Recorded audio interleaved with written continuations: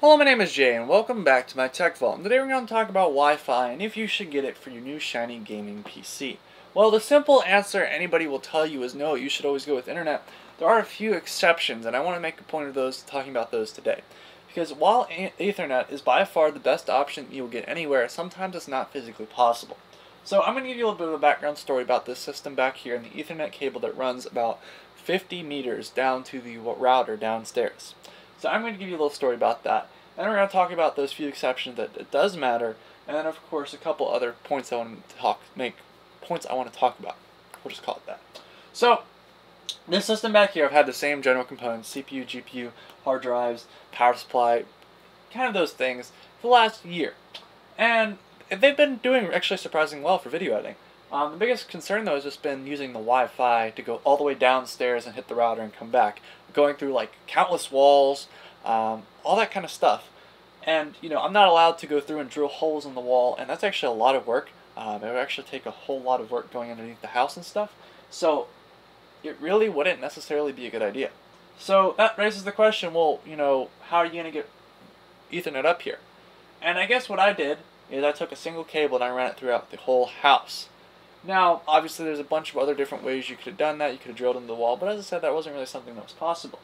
So I did, at the time that I was getting the system, I actually got the Tiachi X370 motherboard for Ryzen, which actually when I was looking for it, I got it because of the Wi-Fi capabilities, which I no longer use, which is kind of disappointing. But the Ethernet cable I ran up here, and I got like a Cat 5 or a Cat 6 that I have up here now, and that's basically what I use for all my uploads and downloads. It works really, really nice.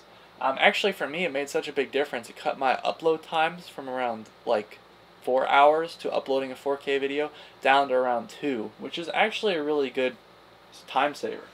And so this system, I no longer have to use the Wi-Fi, which is kind of a disappointment, but the motherboard is a really nice overclocking motherboard, so it kind of makes up for it. Actually the best, I think. So that's the system that I have back here, and that's kind of the story behind it. But recently I've actually been building a couple computers for a couple people. I actually have a free computer building project that I've started. So these are people I've done this for. And basically one of them, Caden, he wanted a gaming PC that he could take to the beach. He could move around, have a little bit of a ability to take it anywhere, but also have that ability to move it anywhere in the house with Wi-Fi. And that's one of those few exceptions I'd say. If you're going somewhere, if you're traveling with it, and you really don't know if you're going to have a consistent access to an Ethernet port, that really is something that you should take into account. Now, obviously, if you're just building a desktop for home PC use, you should first off, before you're deciding, you should really figure out if the Ethernet is an option. This house is actually an older house, so there is no Ethernet ports anywhere in the house, which would have been a great idea, but they didn't come up with that. And so some houses will actually have that, and you luck out and you just have an Ethernet port in your room. Other people will just have to take a wire throughout the whole house. But then there's a couple other situations like hotels or something where you really don't have access to a Ethernet port at all. You may, but you probably won't, especially in airports. You won't have anything. I mean, if you're going to play video games in the airport, let's be honest, you don't want to miss your plane. But then there's some other things like apartments. Some apartments have Wi-Fi that they offer for everybody in the apartment complex, and then those you actually have to just connect to the Wi-Fi and you don't have an Ethernet option. As is some apartments.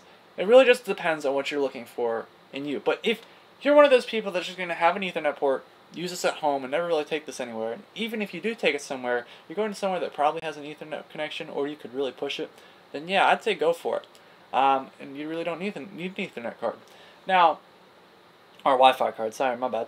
And obviously, an Ethernet connection is going to be the best, and you really can't argue that. Wi-Fi cards cost anywhere from, I guess, what is it, 20 bucks, 30 bucks to around like 100 if you really want a nice one. And from my personal opinion and experience, the difference between a $30 Ethernet card and the 120 Asus super fancy Wi-Fi card is nothing, really nothing.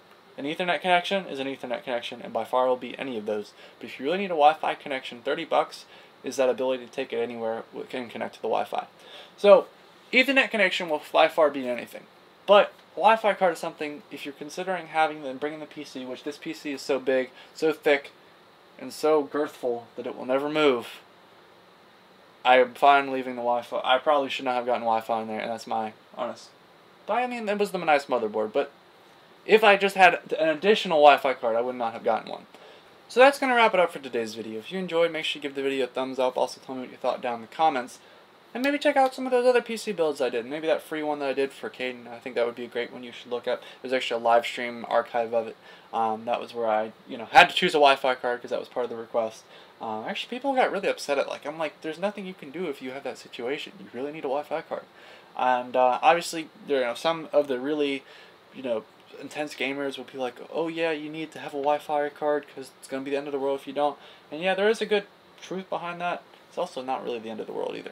But thank you very much for watching. I hope you enjoyed today's video. Give it a thumbs up, and goodbye.